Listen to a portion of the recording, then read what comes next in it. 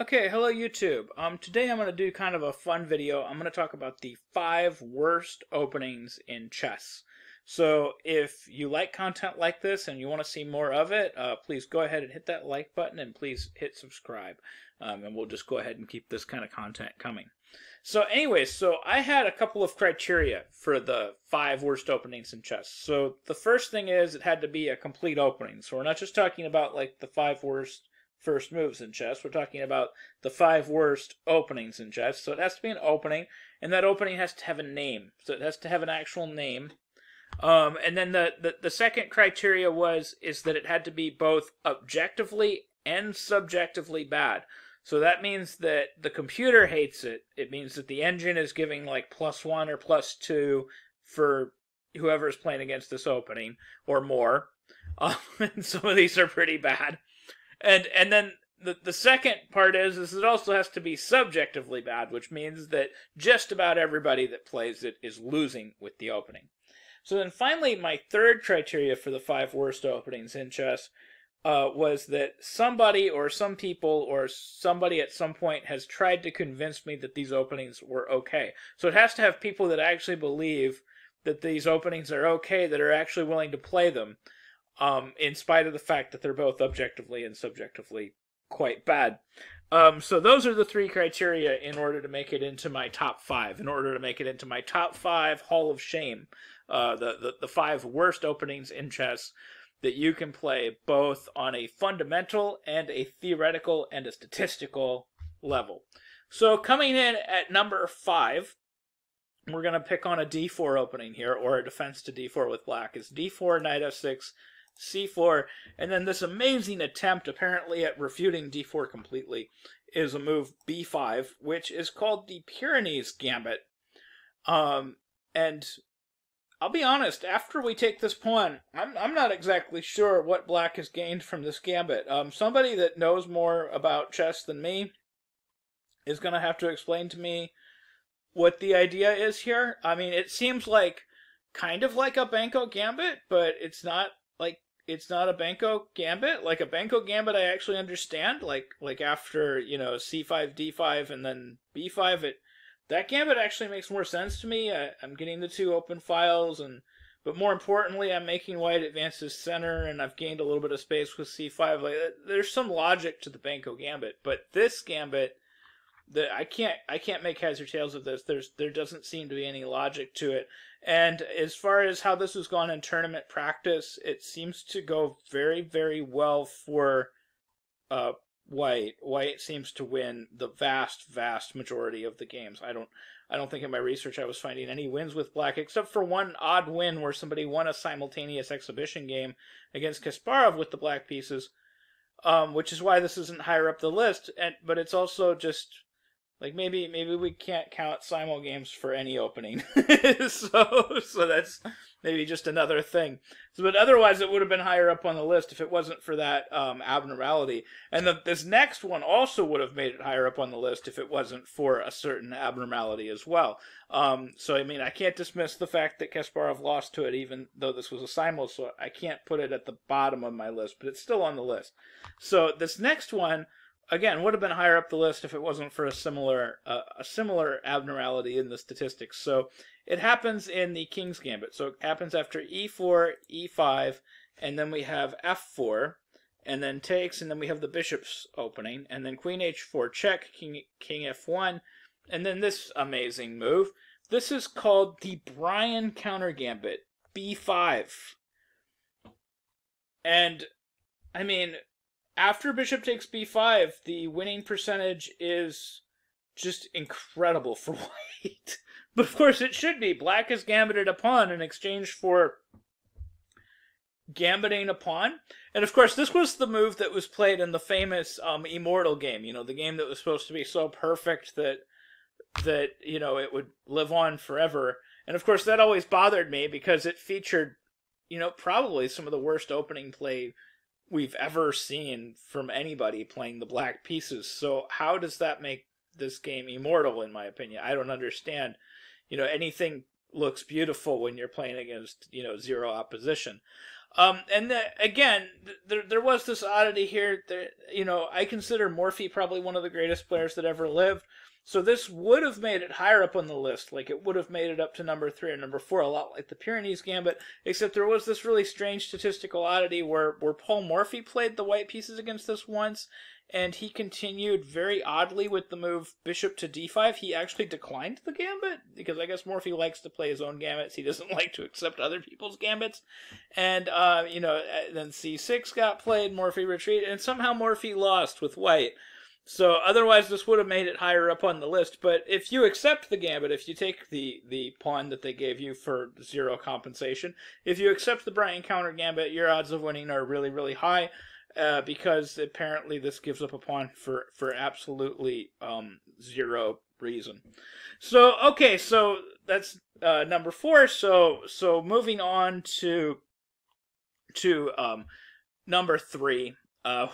We're moving on to number 3, and I think this one, I do rank this as number 1 as far as the worst first moves in chess go. This is the worst first move in chess that you can possibly play. Just if we're talking about first moves, it's number 1. But I'm putting it at number 3 because there are actually 2 openings that I consider worse than this. But it's the Grob. So G4, I'm putting as number 3. So number 1, this is probably statistically the worst first move that you can play. White scores something like, you know, 33% with this as white. It's really, really bad. It's just about the worst first move you can play. And the problem with it is that everybody that plays like just D5, and the majority of people play this, and then c6, it eliminates any tricks that white can play for. Like, especially at the master level. There's basically no tricks that you can play for after black has just blockaded your bishop. And of course, there are proponents of the Grob. There's people that love the Grob. That's why it made it so high up the list, because there's people that love this opening. But both subjectively and objectively, this opening is absolutely terrible. Once they block the diagonal, and there's really just nothing to play for. After h3 and then e5, white scores 32%, and after c4 and then simply pawn capture c4, white is scoring 33%. And there's no tricks. So there's no tricks, there's nothing fancy, there's nothing weird that white can do if black just knows this much theory. So if black knows 3 moves of theory, you're pretty much dead. That's all they need to do to make your Grob really, really horrible. So the Grob comes in at number 3, but then so the next two are really bad. We got number 2 and number 1 coming up. So coming in at number 2, and this is pretty bad. And after I show you this, you're gonna be like, how is this only number 2? You're gonna be like, this is really bad.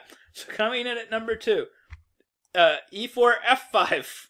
That's right, this is only coming in at number 2, right? There's one worse than this, so you gotta stick till the end of the video. This is only coming in at number 2. e4, f5. This is called the Duras Gambit.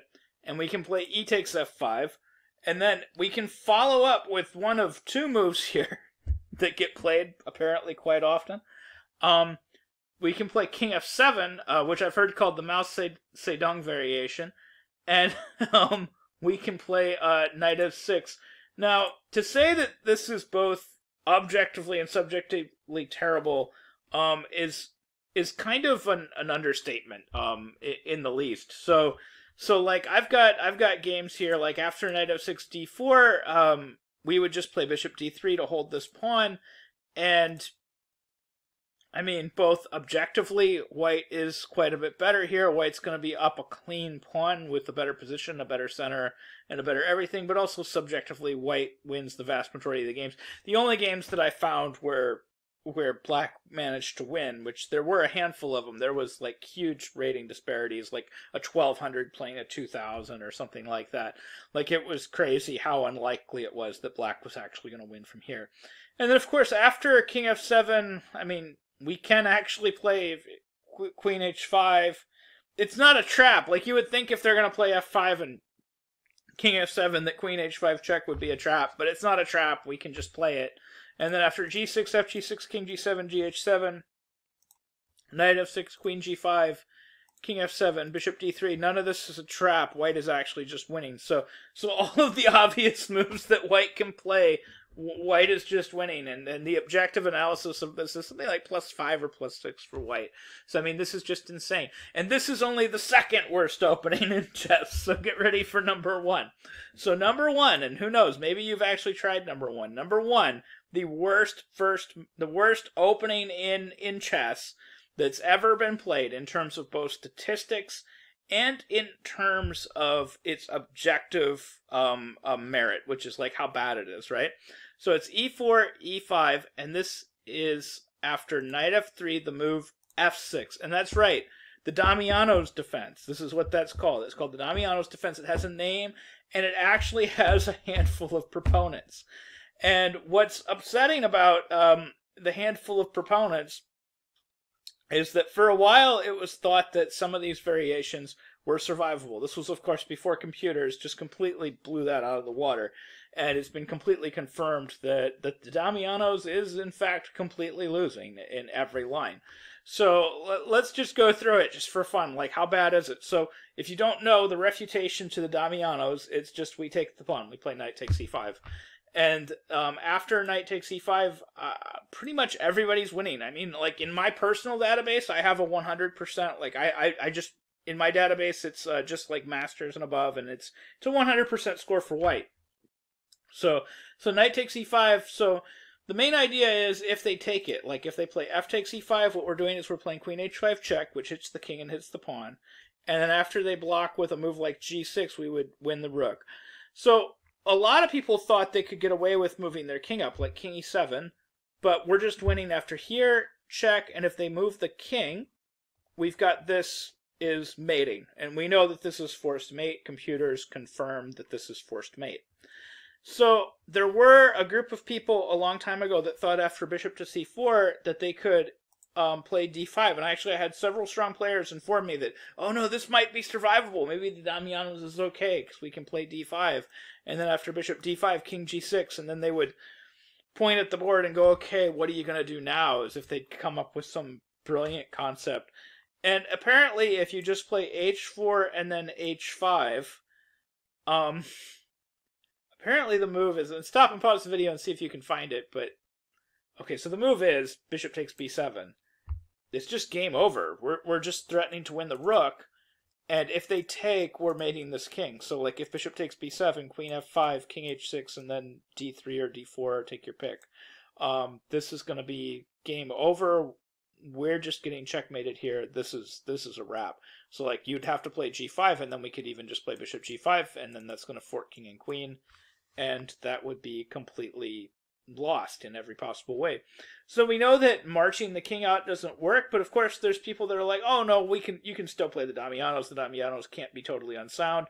What happens if after knight takes e5 we were to play queen e7 and try to get the pawn back? Well, actually I've got 6 games on my database that went knight f3, queen takes e4, and then bishop e2. And out of all those 6 games, white won them all. So that's how bad this is. White scored 100%, which actually makes a lot of sense. Like, white doesn't have any problems with his development or attacking the center of the board. We could continue with d4, c4. We can continue with knight c3, gaining yet another tempo. So white is effectively up about 3 tempo here, and then he's going to castle cleanly as well. But white is actually maybe even up more than 3 tempo. White might be up 4 tempo for nothing because this knight can't develop naturally, so it can't go to f6. So white's probably, I think, to be fair, white's actually up 4 tempo. So it totally makes sense that if you just say, hey, let's start the game and here, have 4 free moves, that white would probably win the vast majority of these games. I was actually kind of shocked that it's like 100%, but I mean, the numbers should be pretty high. So there you have it. The worst opening in chess, according to me, now this is just my opinion, is the Damiano's defense. So that's the worst opening in chess, and that was my top 5. So this is my top 5 list, the worst openings in chess. Anyways, I hope you found this video helpful. I hope you found this video entertaining, and I hope that you learned something about chess that'll help you in your own games. Thank you very much for watching.